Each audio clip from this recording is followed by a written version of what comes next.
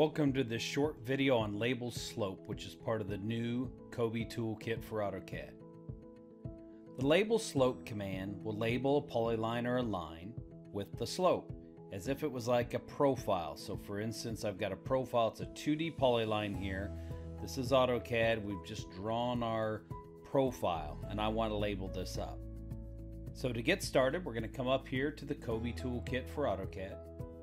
We're going to go to the annotation panel, and we're going to select label slope. At the command line it says select polyline, so I'm going to select my polyline, and then I'm going to press enter. The label slope settings dialog box appears. It's asking you for your draw style, so I'm going to do a 2D style. I'm going to label the grade. I can put in a prefix or a suffix. I'm going to go 2 decimal places. It gives you a little preview of what it's going to look like. And then you have an option there to set the text offset and the text height. I'm just going to go OK. And now you can see these slope labels are now appear on the screen.